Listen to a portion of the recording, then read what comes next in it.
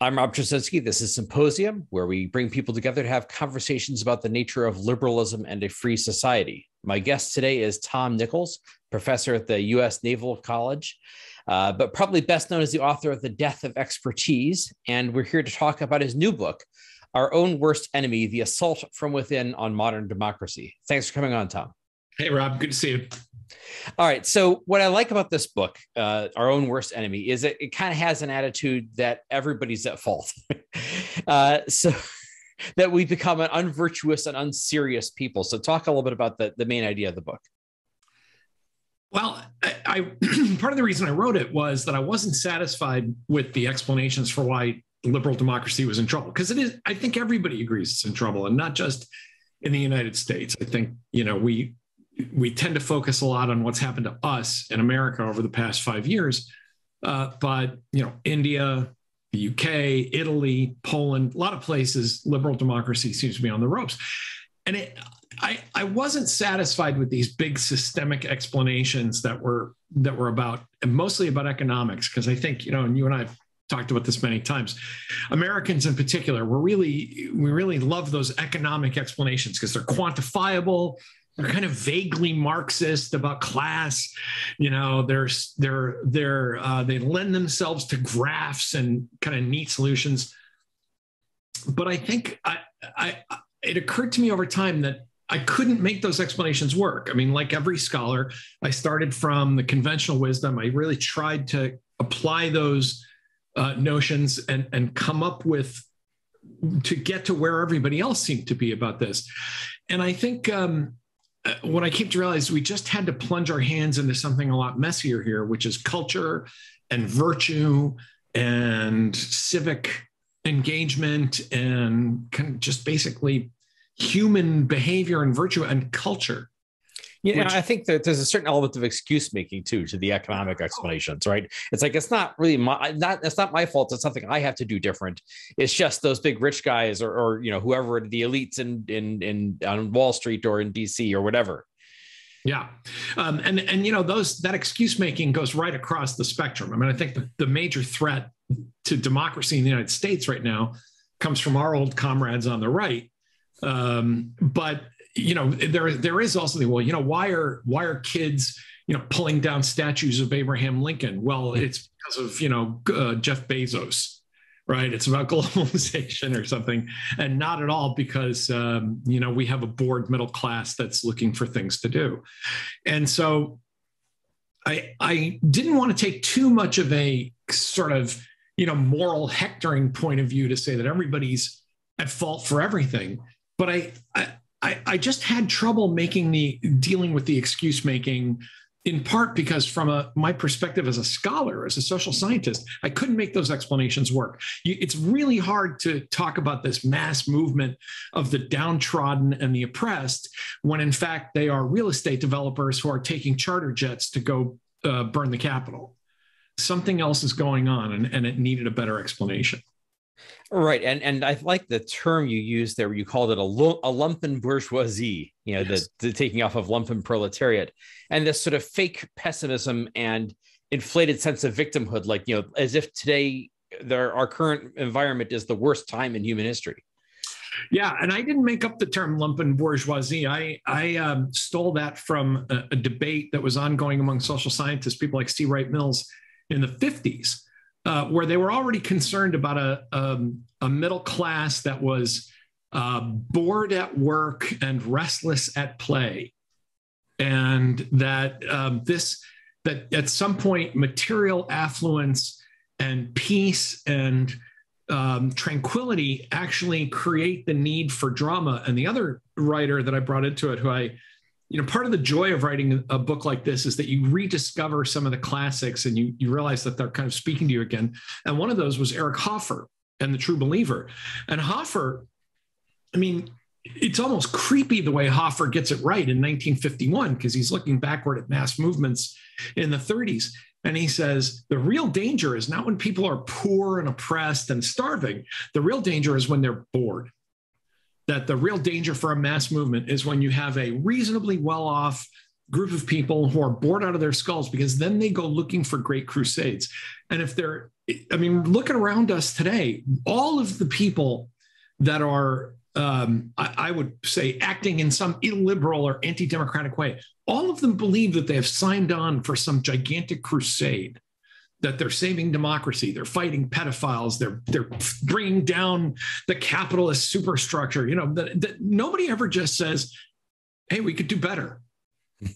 You know, like it's not inspiring, right? I mean, we're both laughing about this, but it's not inspiring to say, you know, we live in a good time and a good society, but we could do better. We could take better care of people. We need to have better policies. You don't mobilize a mob by saying things are good, but we could do better. And I think that's the reason why burn it all down. Yeah, that's I think that's the reason why people resist recognizing the existence of progress, because if progress has occurred, if we live in a time where the beneficiaries of great progress, it won't justify a revolution. It won't justify, you know, the mob with the pitchforks. It won't justify tearing everything down and overthrowing the elites. It justifies an incrementalist approach.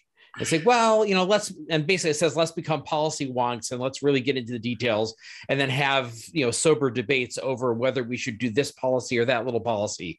It's the small ball that people are bored by. Yeah. Yeah. It's so boring. You know, the other thing, and I think you're absolutely right. And I think that's an insightful comment. The other problem is, if I don't live in the worst times ever, and I'm not fighting some great crusade, then I'm not very special either. You know, in the absence of something else to give your a sense of specialness and meaning. Yeah. Right. You know, maybe I'm just, and I think one of the touchstones of the book is the rise over the past 40 or 50 years of narcissism, which I think is really a serious problem in the developed world. But that rise of narcissism, that increasingly narcissistic society, says it's not enough for me to be a father or a sister or a friend, or that I have a dog that I really like, or, you know, that I'm a good coworker, or that I volunteer in my community. It has to be, I am Thor, god of thunder.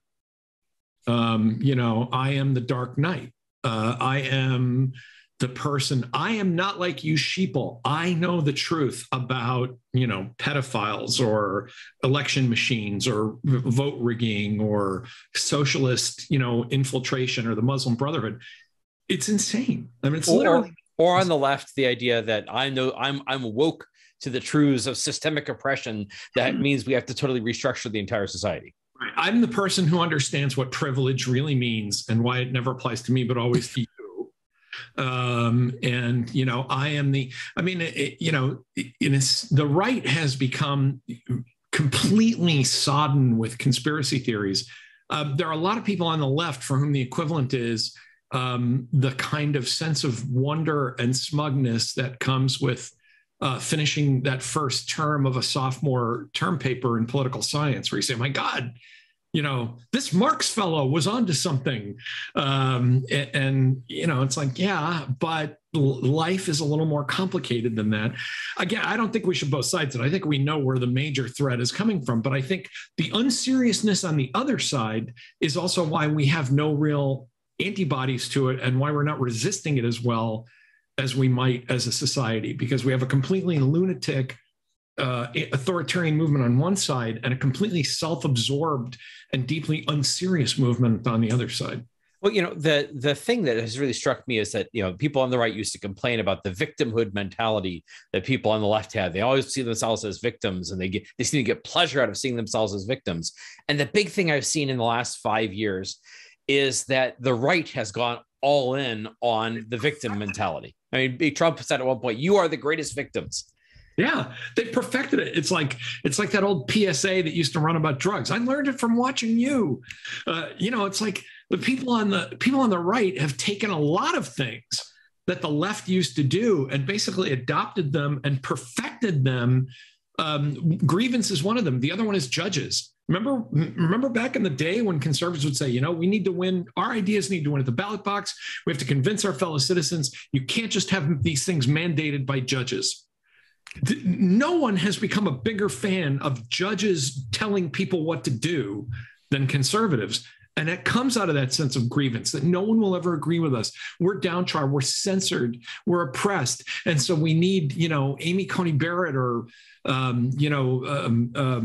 Clarence Thomas or somebody to be our champion and step forward. It's appalling. And it's the other word I wanted to make sure we got in, it's childlike, it's immature. So you put a lot of blame on social media and talk about the role of social media. And I have a great line in there. We entered the information age as adults, but we're leaving it as children. Yeah. I don't blame social media and the internet for creating the world we're in. I think we started doing that in the late 60s or the early 70s with this level of narcissistic self-absorption. But I think that social media puts it on steroids. If there was ever a medium, and we're both guilty of it. We write, we have Twitter accounts. It's like that great line from The Road to Perdition. There are only murderers in this room, and none of us will see the kingdom of heaven.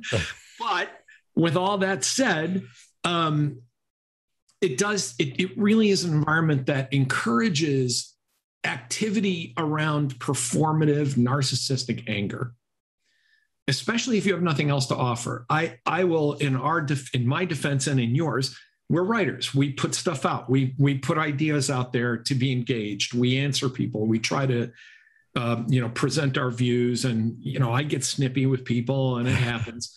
But I think there are a lot of people for whom the internet is the equivalent of coming home and kicking the dog.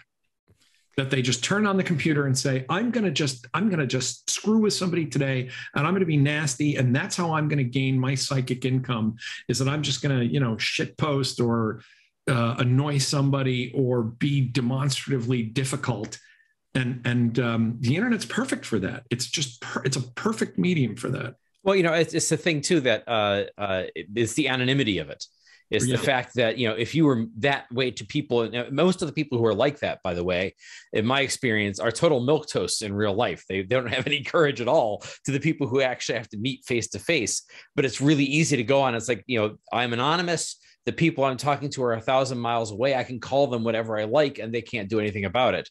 And the more upset they get at me, the more, more important I feel. So there are, there's this debate. Should you ever block anybody on Twitter? Is it cowardly to block people on Twitter? Of course you have to block people on Twitter, because there's like 20% of them out there who go online just to simply be mean to people with no consequences. It's that, I could be mean to people and never experience any blowback. So this is their hobby. It's interesting. He says, I have a good friend, excuse me, who studies the Balkans. He said, why there isn't an internet culture like this in the Balkans? Because it's an honor culture, and because a lot of people would start hurting each other, in these small towns. I think that's a really unfortunate part of it. And I'll try and give one bit of grace to the people who, I don't know about you, I get threats and hate mail and all kinds of stuff all the time. I think part of the problem is that the immediacy of the internet doesn't give you time to cool off. There have been people I know, when I've written stuff that is really not worth a death threat. I promise you, whether I think a politician is a jerk, or, whether I called JD Vance an asshole, which I did, that's not worth violence. Like, violence is in a political environment is, you would think has a higher threshold than that. And I think a lot of the people who do stuff like that, if they had 10 minutes or even an hour to kind of calm down and say, yeah, that's not really who I am. That's not the kind of thing I would do. The problem is that you can say, who wrote that? And where does he work? And you can go on the internet, and this same friend, a very insightful buddy of mine named Nick Vosdev, who teaches the War College with me. Nick said, in the old days when someone wanted to send you something a threatening or a piece of hate mail, they had to go to the post office and get the phone book to find your address, or to go to a library to find out where you where is the Naval War College? What is the address of the Atlantic? And by the time you got there, you'd say, is this really worth a stamp to me? Is this really? But when you're just sitting there, and you're 3 beers in and you're having a shitty day and you're just mad at the world and you say, I didn't like this guy said something bad about, and I don't even know who JD Vance is, but I'm just pissed off and I'm going to find out where that guy works and I'm going to send him and I think the quickness, the speed that things move at encourages people to be their worst self. Because look, I think all of us, our first instinct when we're upset about something is always a bad instinct. You just kind of lash out. And social media has no filter for this. The internet has no ability to stop you from hitting that send button on an email. And then once you've done it, and I think this is something else that we haven't thought enough about with social media, once you've done it, and you may feel stupid about it an hour later, but the only way you cannot feel stupid an hour later is to double down on it and say, no, I was right. And in fact, the only way to stop this feeling of embarrassment is I have to do it again. And I have to keep doubling down and again and again and again until you're just like randomly, challenging 100,000 people to a fist fight. Well, and I think also part of the problem is on the other end as well, because I think we're not as good at ignoring those people. I mean, you see this with these sort of cancel campaigns where I think I've seen this with big corporations that there'll be, a thing on the internet. You have to do this, you have to do this. And then the big corporation will cave in. And I think it goes back to the fact that in the old days, the days when most of the big executives came up, if you had 20,000 people writing you a letter to say they hated you because of some policy you had as a corporation, that would mean there was a massive groundswell of opposition and you were in real trouble. Whereas if you have 20,000 people doing it on Twitter, it's just Tuesday, right? It's just another day. Yeah, it's totally, it should be ignored because it'll just go away. They'll find something else to bark at in 24 hours. Well, and also it's a question of, again, kind of adult behavior. I think there are things that should get you canceled. Where, if you say something really awful and you embarrass your company or your institution, they have every right to say, not the corporate image we want to project here. And it doesn't matter whether one person objects to it or a million people object.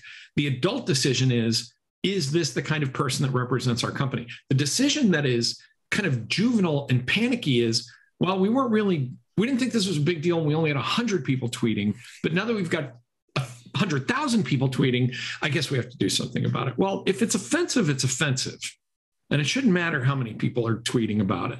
And then there's also somebody pointed out especially in media organizations, why not just be, the adults in the room, the older people in charge should have a policy of just don't tweet. I've brought that up where people have gotten mad at me, and as you know, I'm retiring from my government service, but people would say, you shouldn't be able to say that. And I'm like, well, I'm a professor. I work in an environment that is specifically dedicated to academic freedom. So in fact, I can't say that. And they say, well, I can't say that where I work. And I'm like, well, it's not my fault that you didn't choose a profession. But in other places, like when I worked in politics, and you and I know this world well, when I worked for a senator, I didn't have an independent existence. I wasn't writing my own op-eds and saying, I think, that was just part of the job, that once you work for somebody else in that environment, you just don't do that. When I worked for a corporation in DC, that, I didn't try and write letters to the editor of the Washington Post. And I think it's really part of that entitled, narcissistic, illiberal approach that says, I have a right to say anything I want and you have to listen and you can't judge me for it. And you can't tell me I'm wrong. I mean, it's like dealing with small children. The First Amendment, how many times have you and I had this argument with so many people? The First Amendment means that the US government cannot shut you down, except under remarkable, extraordinary circumstances, right? You have the right to speak your mind without the government shut. You don't have the right to have Twitter give you a platform. You don't have the right to be on Facebook. You don't have the right to have people not give you the stink eye if you stand in public and say stupid things. Children think of freedom that way. Adults understand that that's not how it works. And on the other side, though, there's also the fact that there are people who, when somebody says something they don't like and they take offense to it, they can't just say that's offensive, I don't like that. They have to then, mount a campaign. And, like the other childhood mantra they need is, sticks and stones may break my bones, but words will never hurt me. Well, interesting too, that how the right and the left have switched sides on this, that, the left used to be the free speech movement, right? The left was let 100 flowers bloom. The left was, contrarians and dissenters are the very lifeblood of the nation. Now the left are the new Puritans who are saying the government the government that we've already agreed can't punish you because of the First Amendment. They're now saying the government should punish you. The government should protect freedom of speech, except not you. Yeah. And meanwhile, the right, who used to make fun of all this snowflakery and the people who, feelings, fuck your feelings, the people on the right are going, I'm deeply offended. I'm wounded. You have caused me deep harm by judging my political views. This is why in the book, this is actually in the book where I talk about the horseshoe coming together. Right. The far right and the far illiberal right and the far illiberal left have in some ways become indistinguishable from each other in terms of their behavior. Yeah, the interesting thing is we used to think in that motto, facts don't care about your feelings. We used to think the operative word was facts, but we found out the operative word is your. Yes. Facts don't care about your feelings. They care deeply about mine. They don't care about your feelings. My feelings are facts. Yeah, exactly. But and that actually argument actually does pop up with how dare you insult 74 million people who voted for Donald Trump? Basically, if 74 million people feel something, then therefore it must be true. But there's something that comes up, mentioned sort of in passing in the book, but it really struck a chord with me, which is you mentioned Archie Bunker. Now, the kids aren't necessarily going to get this, but there's sort of a lot of stuff. It's a television show that's on in the early 70s. And you can find it out there online.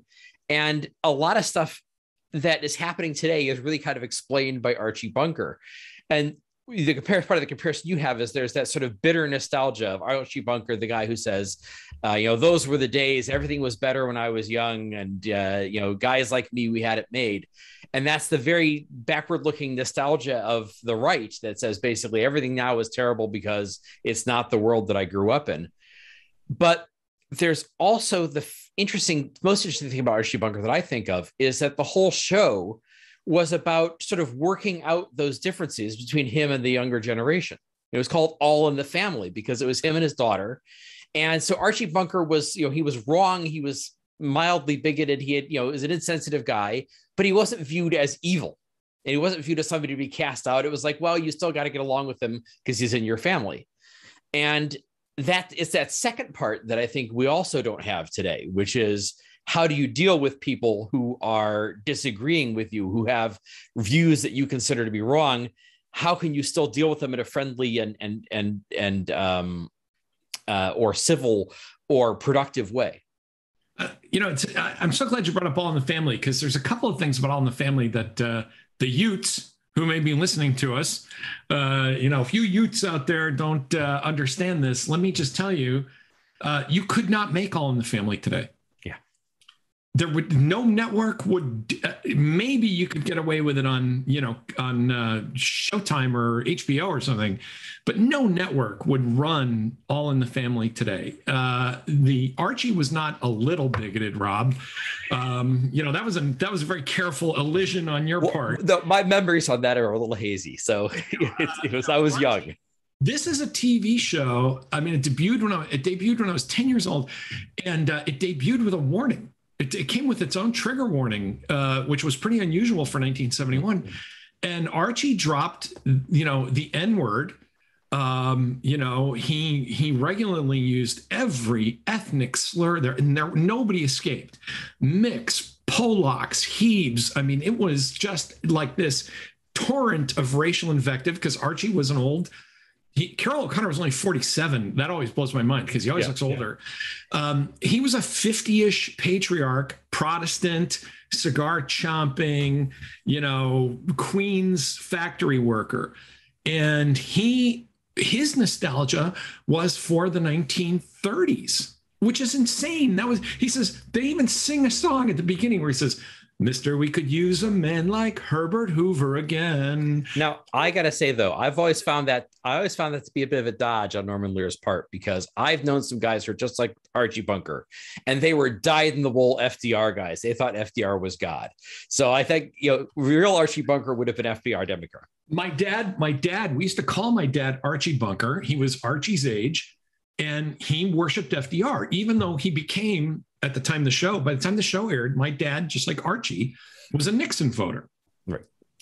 But, this notion of our old LaSalle, I point out in the book, our old LaSalle ran great. That car had been out of production for like 20 years by the time that show went on. Your LaSalle didn't run great. That's just BS. The thing that was endearing about the show, as you point out, is that, first of all, Archie had a heart of gold in some ways, even if he was a bigot. And his son, who was very liberal and well-meaning, really was an annoying jerk. It was a son-in-law, actually. Son-in-law, which made him even more annoying. The fact that he was the guy who came and grabbed my daughter as this annoying jerk. And they all lived together in the same house, which, an extended family. And he called his son-in-law Meathead. And he was kind of a meathead. He was played by Rob Reiner. And, he was grating and shrill and annoying. And there, All in the Family clearly didn't take sides as often as people thought it did. Because there were a lot of episodes where Archie kind of got his point across, but there were also a lot of episodes where they were just a family. The one I remember, and then I suppose we should move on from All in the Family, but it was really important. Archie and Meathead get trapped in a meat locker together, and they can't get out, and they could die in there. And so they're sitting there, freezing to death, trying to tell each other stories and wait for help. And that's when Mike realizes that Archie actually grew up in grinding poverty, and that his nickname in school, and I still remember this, was Shoe Booty. Do you remember this episode? No, I don't remember this one. Booty. And it's because he was so poor, he had one shoe and one boot that he wore to school because he didn't have a matching pair of shoes. And suddenly Mike realizes, this guy's a jerk, but he also went through hell, like had to be mocked by the other kids for his poverty and all that. And my dad and my mom both grew up in that kind of poverty. And I thought, it was a very endearing moment, because it doesn't mean Archie's right. It doesn't mean he's a good guy, but suddenly there was this kind of humanness. And also, to go back to your point, it revealed what complete BS Archie's nostalgia really was. And that, my point to people listening who are, going to read the book, I hope, is everyone's nostalgia is BS. That's the nature of nostalgia. It whites out. It's, you sing songs about your old LaSalle, and then when you're, dying and freezing, you admit that kids made fun of you because you had one shoe and one boot. It's and you update that a little more for people closer to our age, which is, it's very common among conservatives these days, this idea of, well, there were the good old days when you could afford a house, and a single earner could afford a house, and their good old days are like 1972, which I remember just a little bit of the 70s, and it's enough to know it was not the good old days. No, it was horrible. My spirit animal on this particular issue is Kevin Williamson, who is just brutal with people who talk. He's like, yeah, you can live the way your parents did, but you better commit to that. And it's the same square footage and no car and one phone and one small black and white TV and no cable. I mean, you want to live like your parents did and have that? Yes, it is well within your reach, even now on a very low salary. But it is not going to be living in Brooklyn with, a 50-inch television and exposed brick and, hanging out, having a lot of takeout dinners. And I think, this is part of what I think is destroying democracy. Liberal democracy cannot compete with your screwed up memories, especially if you're young and these are manufactured memory. I mean, the nostalgia of the old is bad enough, right? Because it's full of whiteout. It's full of edits and, kind of redactions. Now, there's a scientifically proven tendency to retain the good parts and lose the bad parts.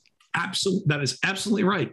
But even worse is the nostalgia of the young for something they never experienced, meaning it is a completely constructed memory of something they never lived through. So I bristle when kids say to me, "Oh, you had it easy in the 70s." I'm like, "Excuse me, I was alive in the 70s. It was not a good time. I was there. Take my word for it." And I find that particularly true for the cultural nostalgia. So one of the things you talk about in the book, and I think it's a very important thing to remember, is that economic populism has basically given way to cultural populism. Yes. And that economic grievance has given way to cultural, because how do you maintain economic grievance when people have 50-inch TVs?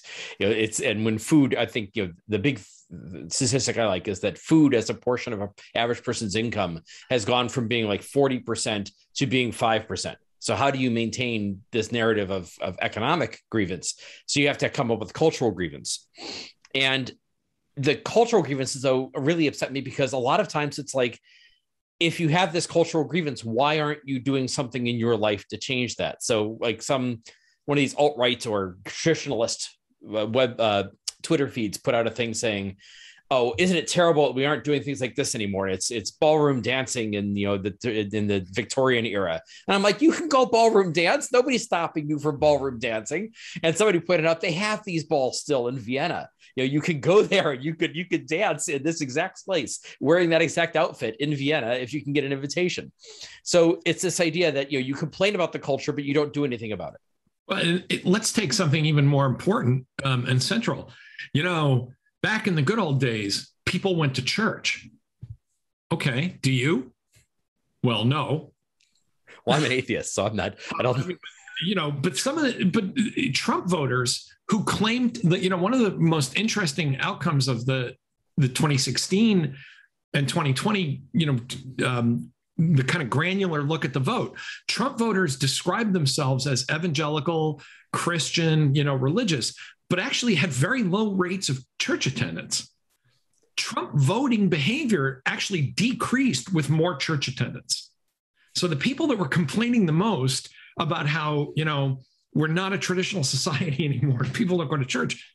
You mean you, like we don't go to church. No, you mean you don't go to church.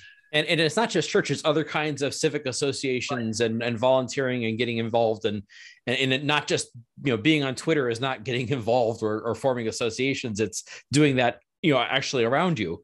I wanted to, your point about the economic nostalgia becoming cultural grievance. This is really important. And I think, before we started taping, I said I had trouble with the book at first because people were so wedded to the economic explanation. And when you would, even if you were talking 4 or 5 years ago about why are people becoming so anti-democratic? Why are they so liberal? It's like, well, the Great Recession, well, it's the Great Recession. Well, it's the Gulf War. Well, it's Afghanistan, and it turns out to not be those things. And those arguments died on the vine pretty quickly. And I wasn't actually the guy who said one of the people I quoted in the book was Shadi Hamid from Brookings, who said, boy, the minute the economy turned around, all of these populist movements just dropped the economic argument like a hot rock. And all of a sudden, instead of it being about income inequality and wealth and, the cost of education or healthcare, it became about immigrants and brown people and crime and Islam, and all of a sudden it just became about something else because the economic argument just wasn't there. Yeah, or it became about woke scolds imposing something at a university halfway across the country and not in Kansas where you are. Right? Yes, it's about immigrant. I'm very concerned about immigration. Where do you live? Northern New Hampshire. Yeah. Oh, you don't mean Canadians, do you? Well, but this issue about, why aren't people going on joining associations? That brings me to, I thought one of the most interesting parts of the book was the Italian village. So this example of the Italian village, if you could explain that for people. So back in the 1950s, and this book, by the way, that I drew this from was a classic in social science. It was a huge book by a guy named Edward Banfield. If you went to school and studied anthropology or political science or sociology, you just read this book for like 40 years. It was just a standard part of an education. And it's by a guy named Banfield, who's not actually an academic, right? He's an FDR New Dealer who is trying to figure out why the New Deal isn't working in some places. And like, you know, in Arizona and Utah and other places where farmers in particular just won't cooperate with each other. And he can't figure this out. And he kind of gets disillusioned with the New Deal. And he goes to the University of Chicago and he gets a doctorate. And while he's working on that, he goes to Italy and he lives in a small village. And the place is so screwed up and backward that he gives it a pseudonym because he doesn't want to like insult the people of this town. And he calls it Montegrano. And what he finds is that he really wasn't trying to write about democracy. He's trying to write about poverty. But he said, you know, people don't prosper and democracy doesn't work. And democracy, which produces, you know, more prosperity because people cooperate and they're capable of doing bigger things together. None of this works if people are basically just selfish, lazy villagers. And that might seem really an obvious thing to say, but you have to realize that in the 50s, after the New Deal, and then again in the 60s and the 70s, the idea that culture causes problems was totally unacceptable because there were, especially when you were talking about the inner city, a lot of the academic community called that victim blaming. And they said, no, you can't talk about the pathology of the inner city. You know, and here was Banfield saying, I'm not talking about any of that. I'm talking about a village in Italy where these people just can't get along with each other. And that actually came back into vogue years later when Robert Putnam at Harvard does a whole study of Italy again and shows that if you because Italy had this huge government reform, they put all the same institutions into place from north to south. And amazingly, the South doesn't work very well because Southern Italy is just a different culture. And so now it's kind of accepted wisdom. So I thought I would reintroduce people to this book and to this village by saying, look at everything that was written about this backward, screwed up village in 1950, and think about how much, or 1954 or so, think about how much this sounds like America today. And that should scare the living hell out of you, that you can talk about this backward commune of peasants, and yet it sounds exactly like America. And the example that jumped out at me when I was writing the book was, there is great suspicion of education and success, right? Nobody likes anybody who the local school teacher in this commune was like, I can barely do my job because there is tremendous envy of knowledge or education or any kind of success. And everybody just assumes that anybody who's knowledgeable or successful is somehow screwing everybody else over. Yeah, you're one of the I call it the sneering chin stroking class. I got called that the other day, so I have to remember to sneer while stroking. I don't know if it's possible to sneer while stroking your chin, but I'm going to try working on it. That's why the book, you know, and you may have noticed, I mean, it's unusual and all that. I mean, this is actually my 7th book, not my 2nd, but you know, I had a career of academic writing, and part of the scholarly thing is you keep yourself out of it. But in this book, I really felt the need to be a little more autobiographical because I get the reaction you did. They said, well, Tom, you were born in a Tony Boston suburb to college professors who sent you to, you know, Andover. Like, of course, none of that is true. I grew up in a factory town with very poor parents who neither of whom finished high school. You know, by the time I was 14, I was on my way to jail. You know, and so this notion that somehow, well, you're part of this sneering education, you know, chin pulling class, that goes all the way back. That is embedded in this commune in Italy. That, you know, they don't hate wealth. I mean, and again, it's kind of like our modern society now. They don't really hate wealth as much as they hate anybody they think is superior to them in some way. Well, they hate wealth when other people have it. Well, and the wealthiest members of this community that they trust actually don't live there. They live in Rome. You know, and they kind of say, yes, we're helping. We're here in Rome. We're looking out for you. And they say, no, those guys are okay. But if you actually live there, you forget about it. Now you talk about it as being an example of selfishness. And I want to hash out this issue of self-interest because there's obviously another sense in which they are harming their self-interest because by working together and forming associations, et cetera, they would actually be better off in the long run. But it's this sort of narrow view of I'm only going to focus on myself and my family, what I can chisel out of from my neighbors, rather than looking at that wider picture of how could we cooperate and how could we work together to make sure have a better environment for everyone, that we can prosper. Yeah, and there's, enlightened self-interest is the basis of every society. That's how we manage to live together. I do what's good for me, but I also do things that are also good for you, and we cooperate. The selfishness comes, I think, from this kind of petty resentment that governs us now. And this is, again, why I wanted to do the example of the Italian village, to say, look, this isn't about you. This has happened before.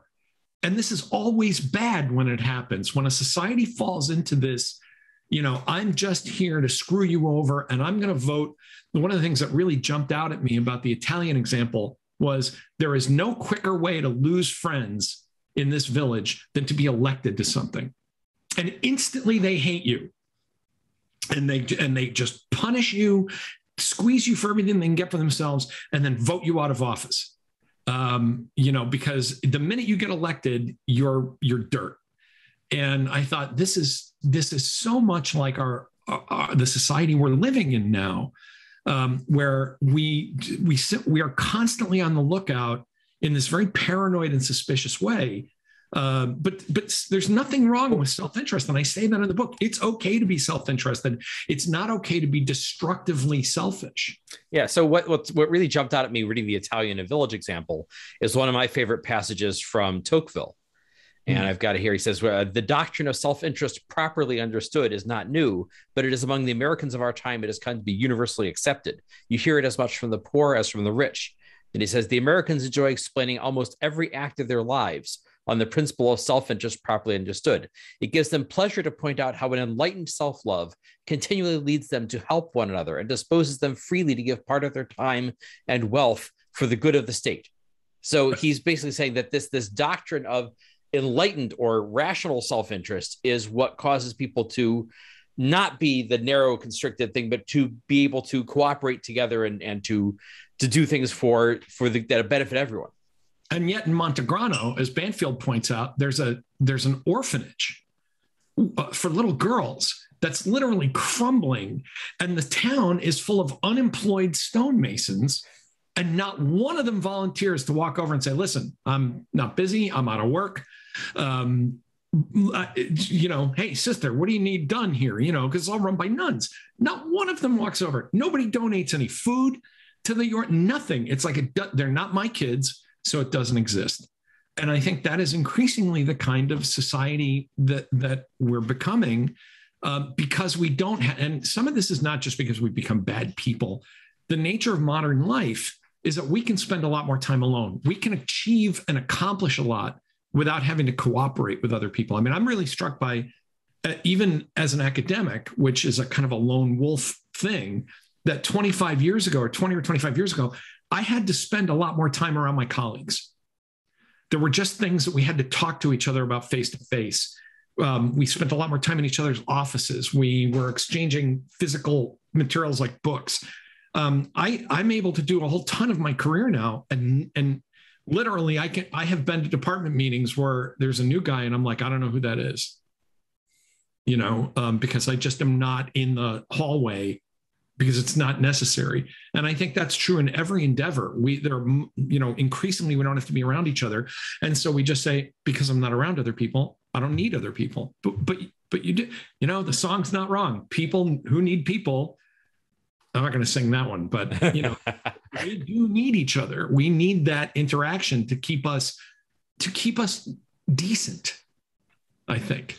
Well, the other thing that strikes me especially about the internet era, is how easy it is to distract you with things that make it look as if you're doing something, that make it look as if you're engaged, but which are purely symbolic and performative and don't actually involve a connection with another human being, don't actually involve any practical result.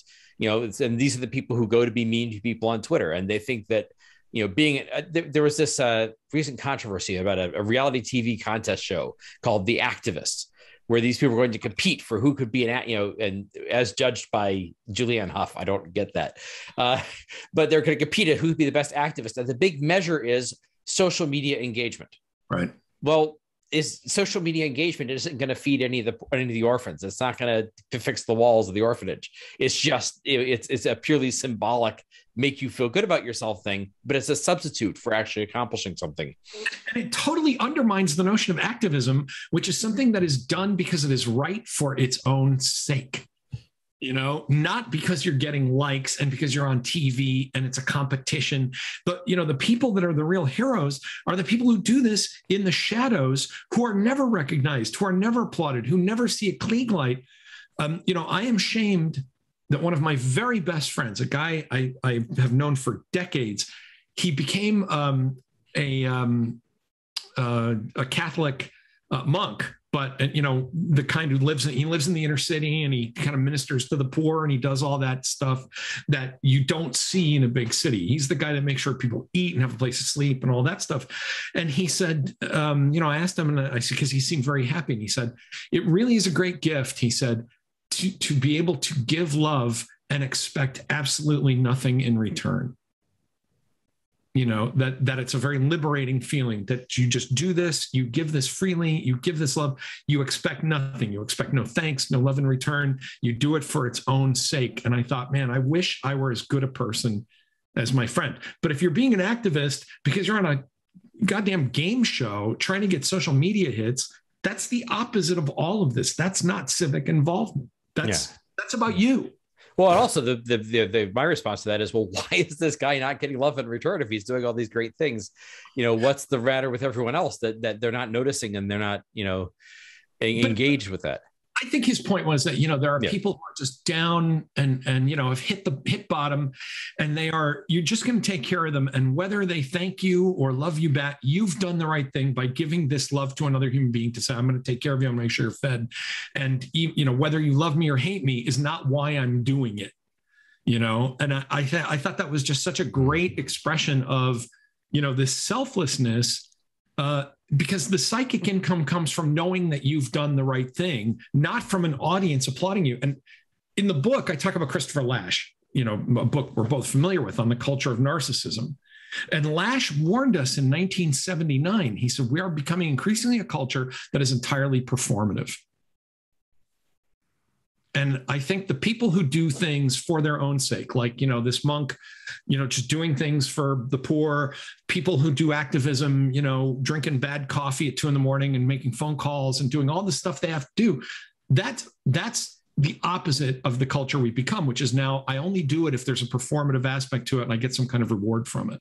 Yeah, and I think that performativity goes into the politics. It's always been the nature of politics, right? That it's about, I love the origin story of the word bunkum.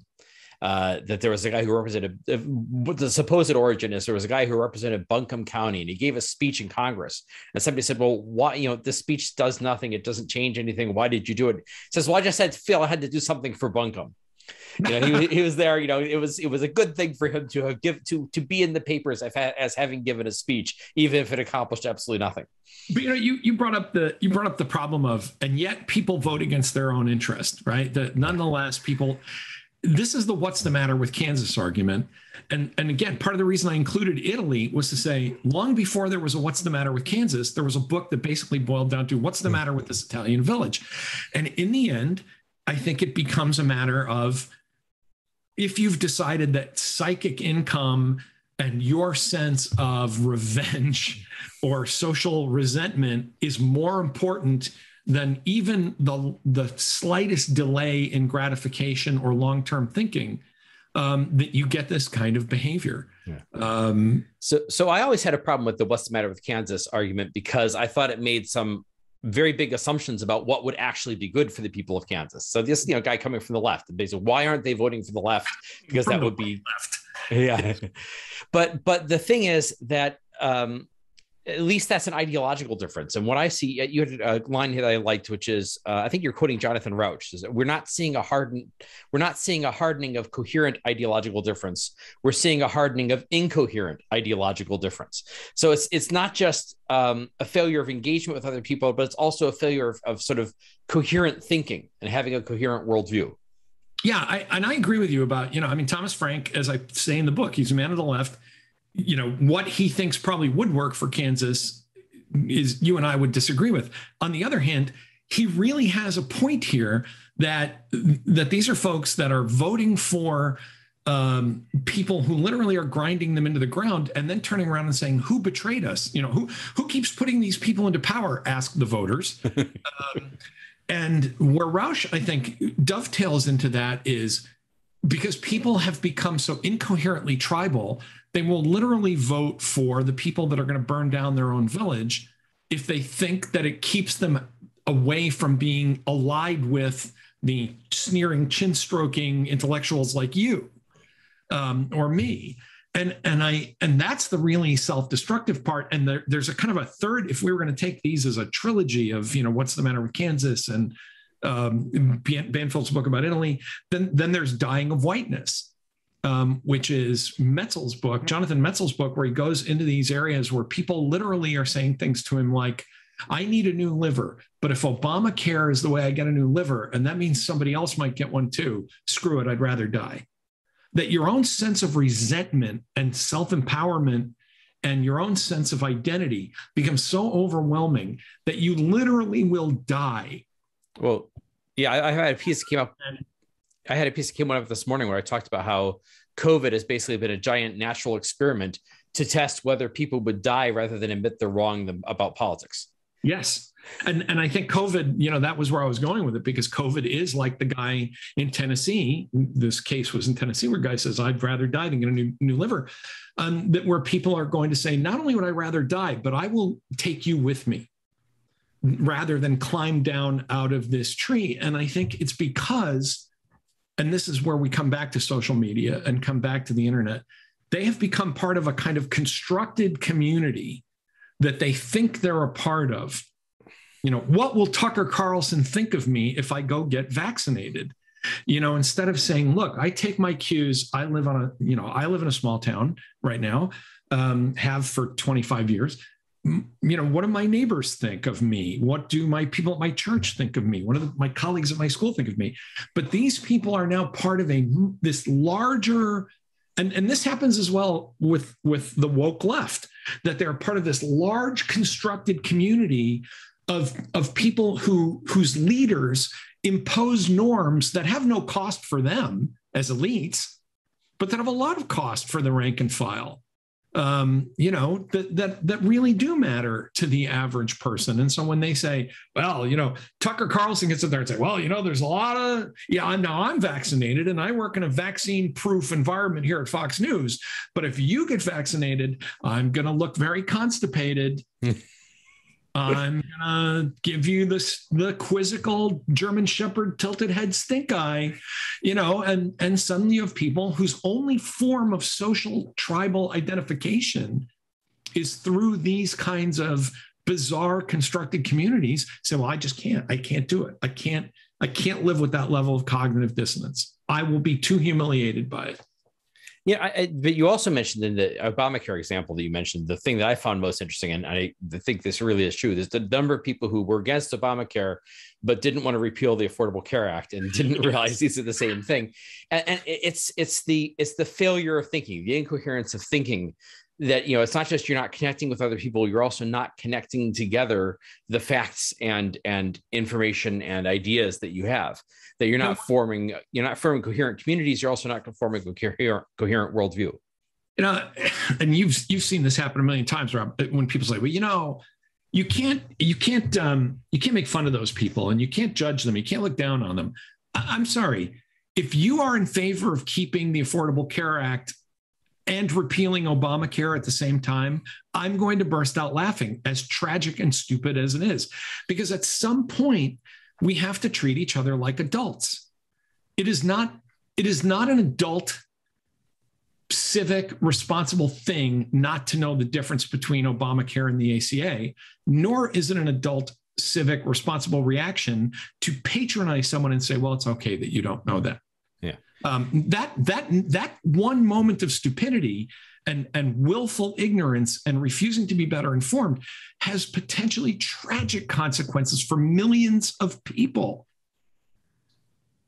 And it deserves our opprobrium. Now, the question I have, though, is, aside from scolding people, which is comes naturally to you, and to the rest of us sneering chin strokers, aside, but I mean, I don't want to downgrade the importance of, giving people a good hard talking to, which is some, can be worthwhile. At least I do that to my kids occasionally, so I'm hoping it works.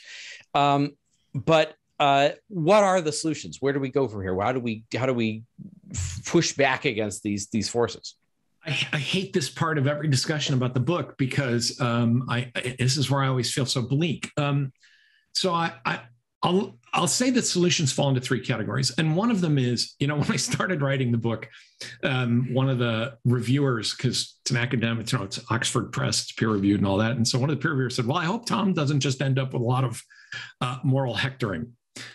I'm gonna speak in defense of that and say, you know what, a little more moral hectoring would be good for our society. So I am going to stick with some of that and say a good hard talking to. But I also think on the personal level, we need to start modeling the behavior we'd like to see in ourselves and other fellow citizens, because the moral hectoring, I think, especially, and I've tried to have this argument with our new colleagues and comrades in a coalition on the left, just sort of screaming at people and mowing them about, their insufficient revolutionary consciousness isn't really going to get you anywhere. You have to model that kind of behavior. And I thought of this one day. I was with my wife, and here's a very small, this is like a microscopic example of what I'm talking about.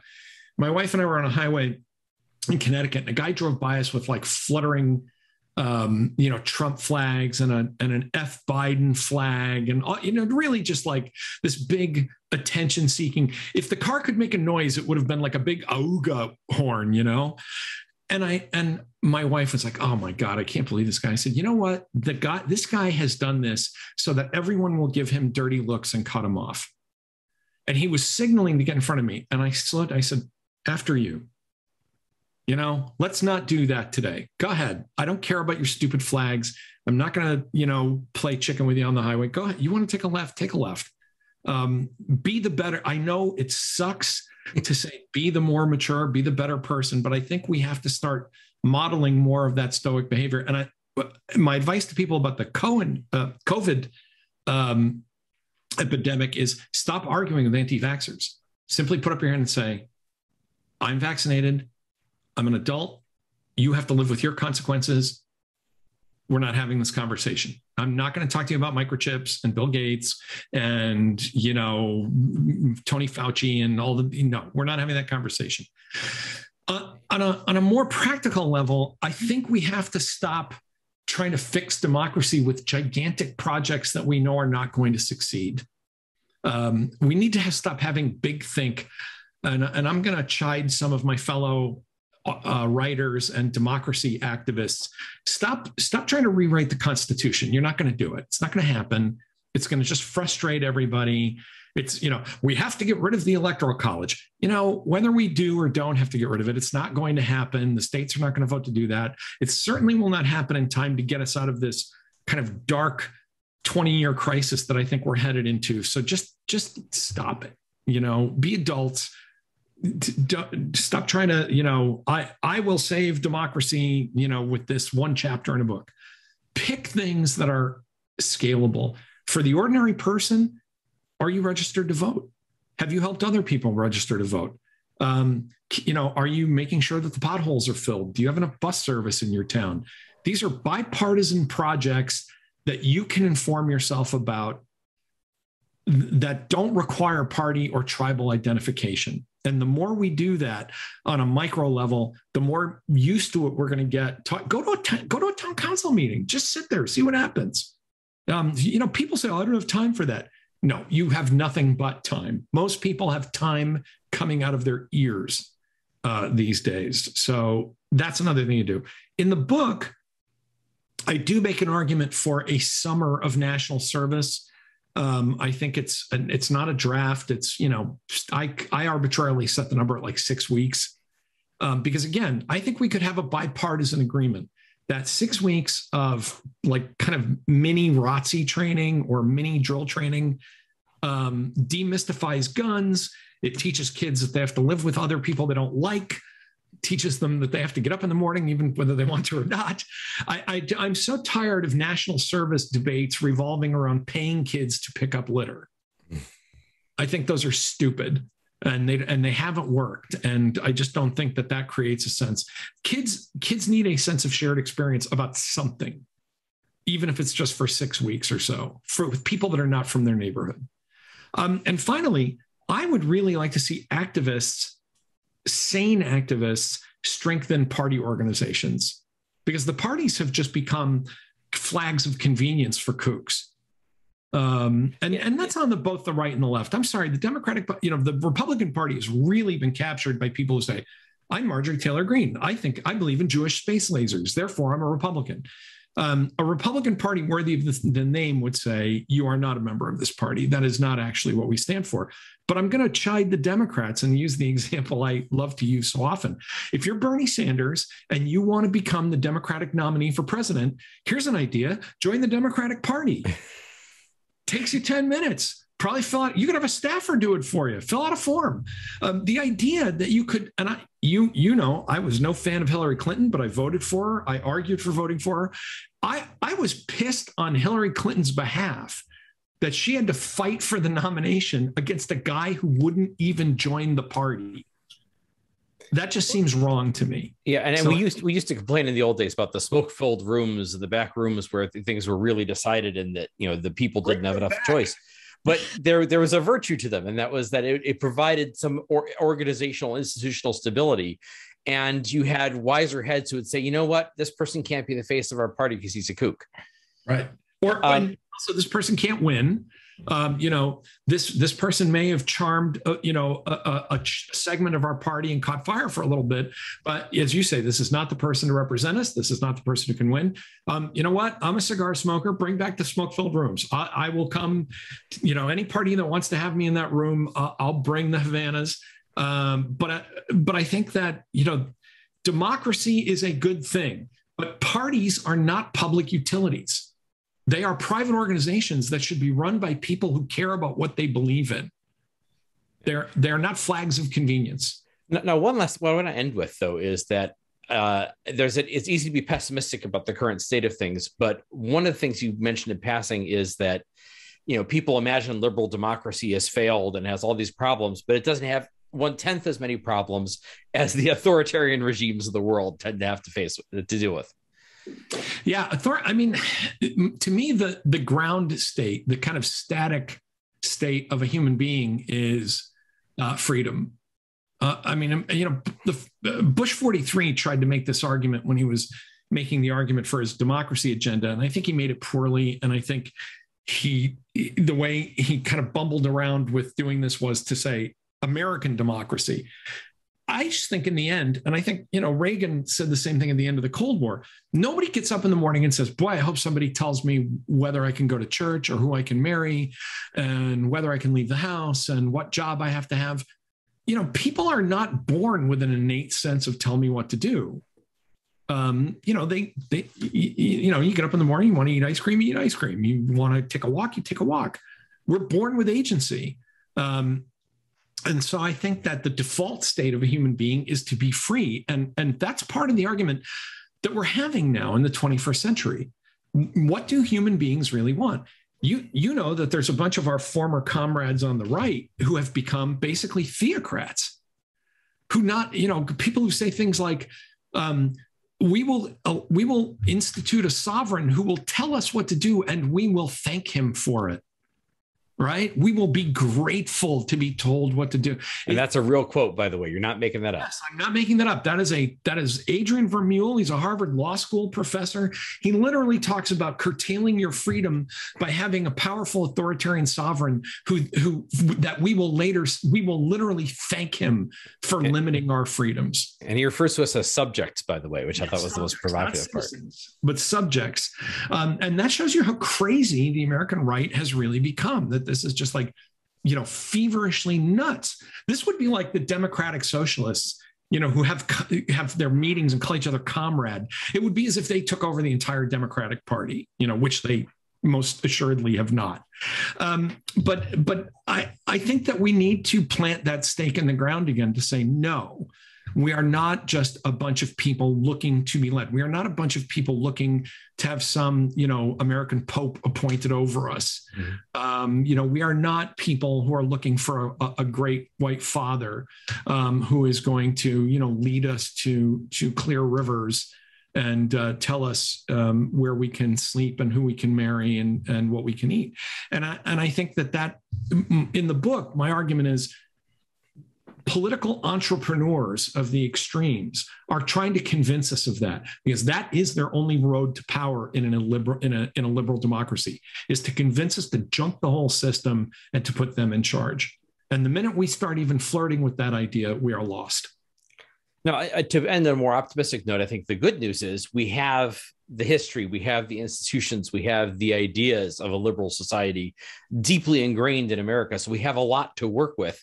But we need to understand, we have to have the, I think, where I'd say end on an optimistic note, but at the same time, I think we have to be alarmed enough to say, okay, we have this, but we have to restore it. We have to defend it. We have to actively support it and figure out how to get it back to, or how to get it working properly. I don't want to say back because there's always been problems, but how to get it working properly.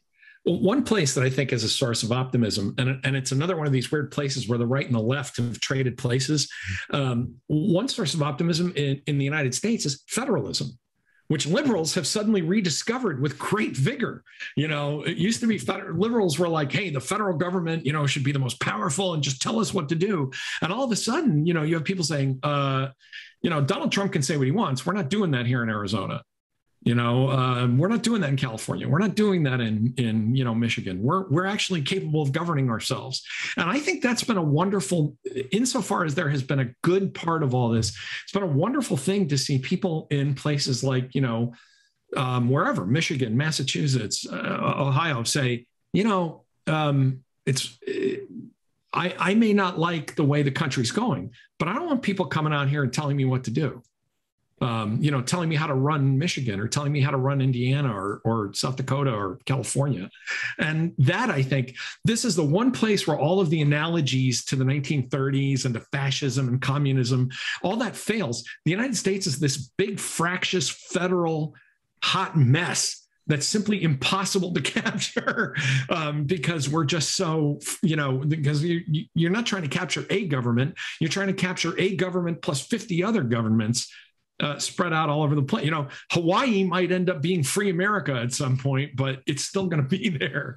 So I think that's kind of an optimistic way to look at it, is that in the end, we don't live in Washington. We don't live in Donald Trump's backyard. We don't live on a college, super woke college campus. Most people say, listen, I'm pretty capable of running, this town and this state.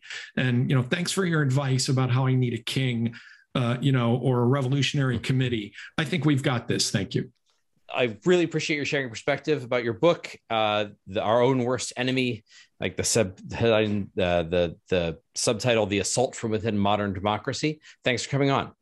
Thanks for having me, Rob. I'm Rob Trasinski with Symposium Magazine. My guest today has been Tom Nichols, author of Our Own Worst Enemy. You can subscribe to our channel on YouTube. You can subscribe to the podcast. And above all, you can find more ideas about liberalism and a free society at symposium.substack.com. Thank you for joining the conversation.